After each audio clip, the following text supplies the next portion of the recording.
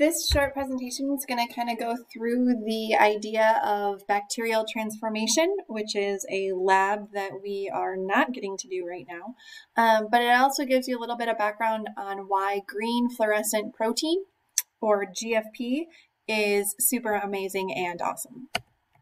So, once upon a time, there was a jellyfish whose scientific name was Aquaria victoria. And like many types or species of jellyfish, a lot of them are what we call bioluminescent, meaning that they naturally glow in the dark, and different ones glow different colors. There are many different adaptations for this, whether it's for mating purposes or predation or whatever it may be. This was a naturally occurring thing that happens.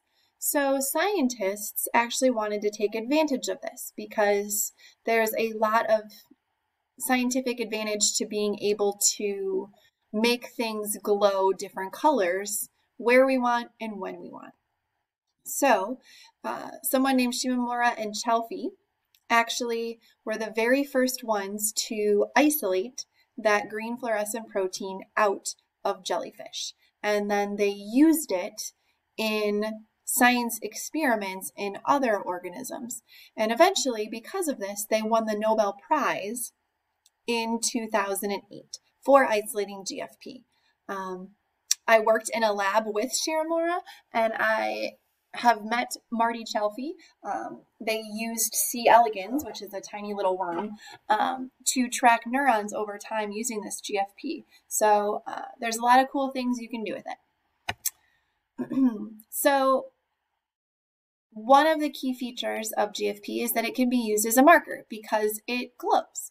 So the idea is if you have a particular gene that you're studying, and this is common practice in science for scientists to maybe study one protein or one gene and what it does and how it interacts with others over the course of their many years of research. So for example, I spent 5 years studying a gene called APP, and it stands for amyloid precursor protein, which is one heavy hitter in Alzheimer's disease. And I used this GFP to track when it was expressed and where it was expressed and all of those things. So the idea is that you have the ability to stick this GFP gene, right smack dab next to the gene that you potentially care about. And so then what happens is it kind of gets tagged. Then anytime that protein gets made, GFP also gets made. So it will then glow green. And then wherever that protein goes, it will glow, so you could actually visualize it in the organism. So some examples of this include on the left-hand side. You can see these are small E. coli colonies that are glowing green in the dark, which was kind of the goal of the experiment that we would perform, where we are using bacteria as little factories. The bacteria, once we insert the gene that we want made into a protein, for example, green fluorescent protein or GFP, then they start to crank it out and make it. Applications of this include things like making other proteins for human use, like insulin. We can use them as little mini factories. In the middle, you can see glowfish. So if you go to the pet store, in the fish section, there's all different colors of glowfish. And really all that is that they took a gene that happens to be turned on throughout the fish and attached GFP to it. So they are genetically engineered to glow green. It doesn't hurt them or harm them in any way. And you can make them look different colors. And on the right is an example of that C. elegans worm that I was talking about. So this is actually something that I did in graduate school. These are my photos. You can see, or at least this one is down here. Worms are transparent, and I labeled specific neurons to be a certain color, and you can kind of watch them over time and move and so on. Green was the first color, but by all means, it is not the last color. Since the original green fluorescent protein was isolated, scientists have really been able to pretty much take any and all colors. I would say green and red are probably like GFP and M cherry are the two that are most used. but you can clearly see that there are many colors. On the bottom right is actually a picture of a mouse brain. So it's a cross section of a mouse brain, and you can see each one of these, it's called a rainbow, are different colored individual neurons. So you can see the individual neuron cell body and then all of the axons and dendrites that extend out of them. So it's pretty cool because you can then visualize and see in real time. On the top are different color bacteria that are fluorescently colored. So you can actually, streak them out on a plate, have a little growth, and voila, you can make whatever image you want. So other than being super awesome for nerdy science reasons, it can help you understand how proteins are made. It can help you understand where proteins are going in a cell. Where is their job? How are they regulating gene expression? Meaning, when are they turned on? When are they turned off? You can track cell movement. One thing that I did, which was really awesome, is you can kind of track cell fate over time. If there is no green and then all of a sudden green pops up, well, that might be the birth of a cell. Or if you're tracking them over time and the green goes away, well, then that might mean that cell died.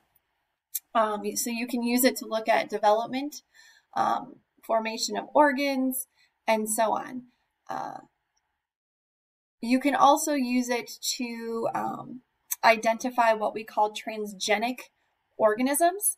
So when you're trying to genetically modify an organism, sometimes we use visualization of a color to go along with whatever other thing we're trying to insert.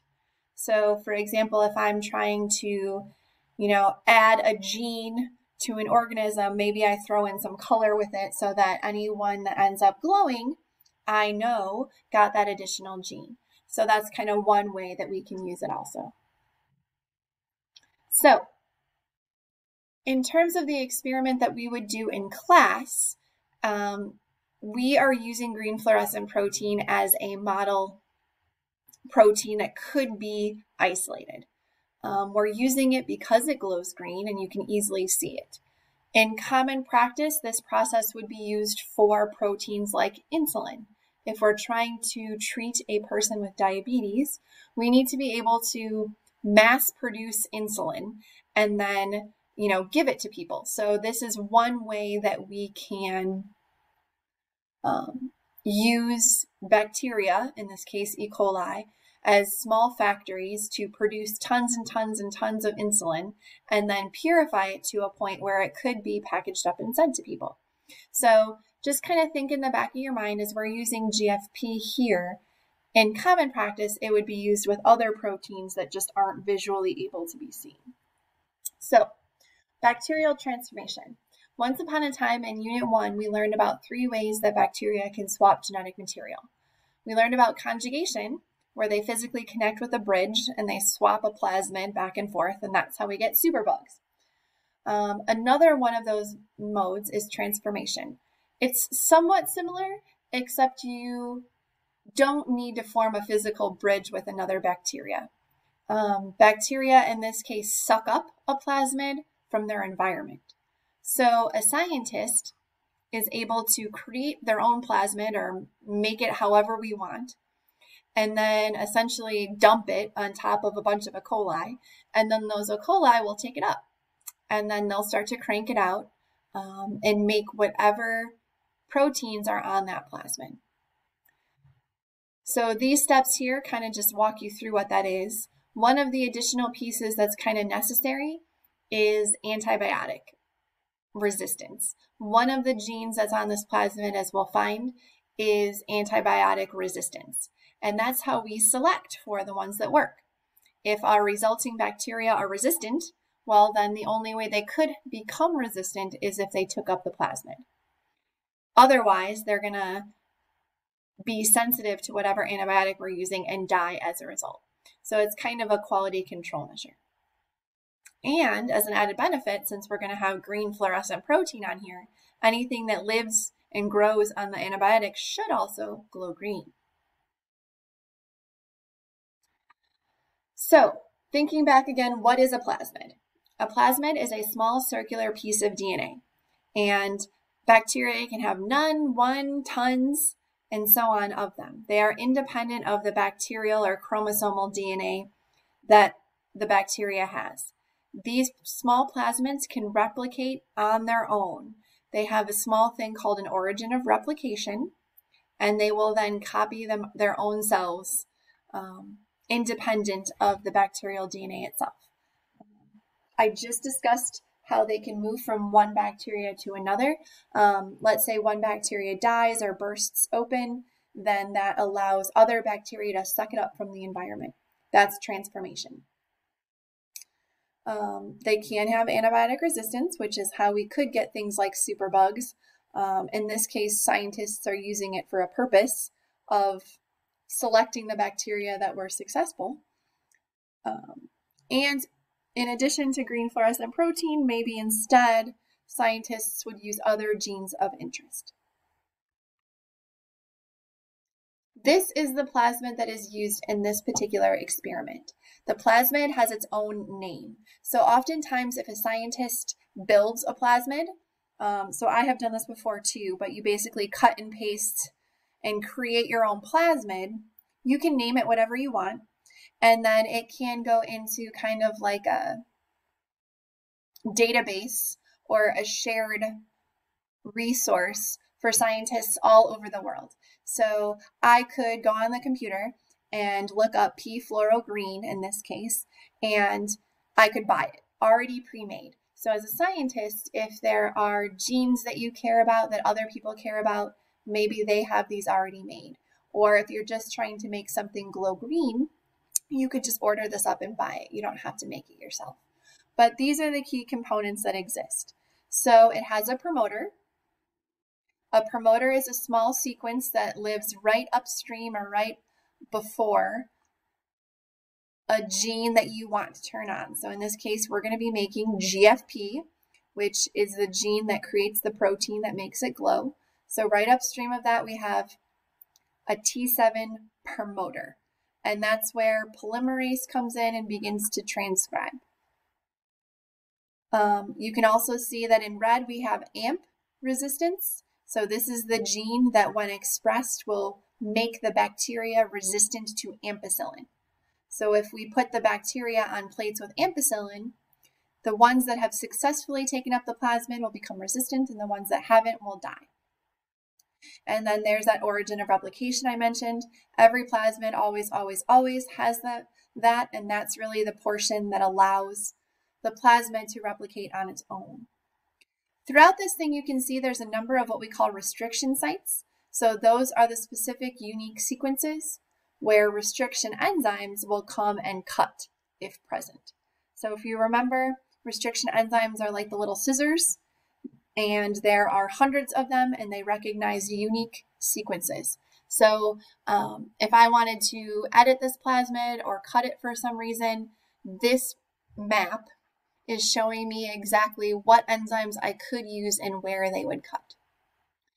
The only thing that's not on the plasmid that's important to talk about is IPTG. Basically, this is the master controller here. It is a substance that is needed to turn on production of GFP. So it will not recognize the promoter and turn everything on unless IPTG is present. So if a bacteria took up this plasmid, that's great, but it won't actually make GFP or make it glow unless this substance is in the food. If this substance is in the food, then the bacteria will glow. If the substance is not in the food, then the bacteria could grow. It just won't ever turn on production of GFP. So it'll grow but not glow, if that makes sense. Okay, so in a perfect world, bacteria will take up plasmids on their own. They just don't do it that often. And as a scientist, you want to help things along. So to do this, you can either use electrocution, which is called electroporation, or what we would actually use in this particular lab, heat shock with calcium chloride. So heat shock basically heats up and creates holes in the plasma membrane of the bacteria. So think about the bacteria as having a fluid membrane, and when you heat it up enough, it kind of creates holes. And the calcium chloride is a coating that neutralizes the charges. Because remember, there's hydrophobic, hydrophilic portions of membranes, and the plasmid itself, DNA, is negatively charged. And so to kind of neutralize the repulsion effect of similar charges, calcium chloride neutralizes everything. So that way the heat creates the hole, calcium chloride makes it neutral, and then plasmids can be taken in at a higher percentage than normally would have happened. All right, so in general, the procedure is kind of like this. You take some bacteria, happy, healthy, lovely bacteria that has been growing on a plate. You allow one tube that doesn't have a plasmid as a control, and one tube that does have the plasmid. And you incubate some of the bacteria with these two things. So one is a negative control, is not exposed to the plasmid, and one is. Then you take those tubes and you heat shock them. It's just a very short amount of time, like 45 seconds. If you zap them in heat too long, you're basically going to murder all of them, so that's not the goal. But you heat shock them to have them suck up the plasmid, and then you put them on ice to nurse them back to health, and then you let them recover. From there, you just put them on plates. So one of the plates will have nothing but LB broth or bacteria food. Two of the plates will have ampicillin, meaning antibiotics. And then one plate will have that ampicillin antibiotic and the IPTG substance that we were talking about before. So you take the one that was never exposed to the plasmid on the first two plates, and the one that was exposed to the plasmid on the second two plates. And then you let it sit, and then you would predict growth from there. So that's kind of the overall procedure of how that would work. I'll discuss the results in the next short video after you make your prediction.